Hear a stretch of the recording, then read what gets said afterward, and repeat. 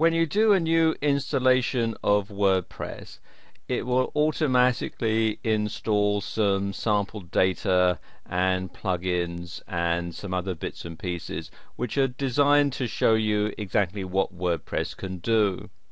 And if you're using WordPress for the first time, then this is really useful. But when you want to start using WordPress in earnest, frankly, they just get in the way and take up space and server capacity, and so you really need to get rid of them. And in this video, I'm going to show you how to do that, how to clean up WordPress and get it ready to start being used in earnest. Okay, first thing you'll notice when you log onto the dashboard is it says right now you've got one post, one page, one category, one comment. So we need to delete all of these. You'll find here there's a recent comment here from Mr. WordPress. Well, what we want to do is first of all click here to put that in the trash, and that's gone. And then when we come over to posts, you'll see there's a post there that says hello world. We want to send that to the trash, so click there, put that into the trash, and then click here on the link that says trash, and then click on this little link here that says delete permanently, and there we are, it's gone. The next thing you want to get rid of are the links that WordPress puts in. If I click here on links, you'll see there's a whole load of links that link back to WordPress.org sites, and all this does is build WordPress.org's link popularity. It doesn't do you any favors at all. So click here up in this top little checkbox which checks all of these,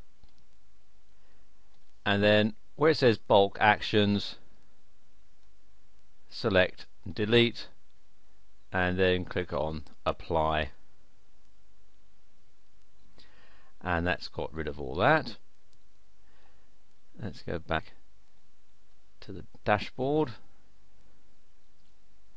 because you can see it has one page and one category.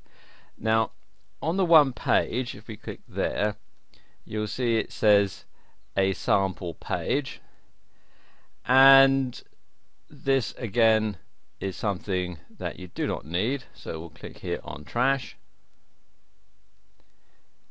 and then click on the trash icon to get rid of it. Again, select, and you can either delete permanently or select the tick mark and then delete permanently from the drop down menu, and we'll click on apply, and there we go, that is now gone. Then we come to plugins, and WordPress adds a plugin that you really do not need, and that is Hello Dolly. So we want to get rid of that, and then click on yes, delete these files. The Akismet or Akismet, however you care to pronounce it, plugin is something that you probably will need, so it's best to leave that.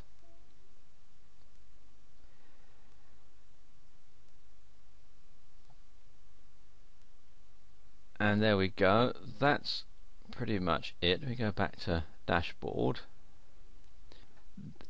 You also find here there's one category that is automatically set up, and that is uncategorized. Now you cannot delete this unless you already have another category in there. Personally, I would leave this anyway, because sometimes when you've got new categories in there, there are some that aren't going to fit, so it's probably best to leave that one as it is.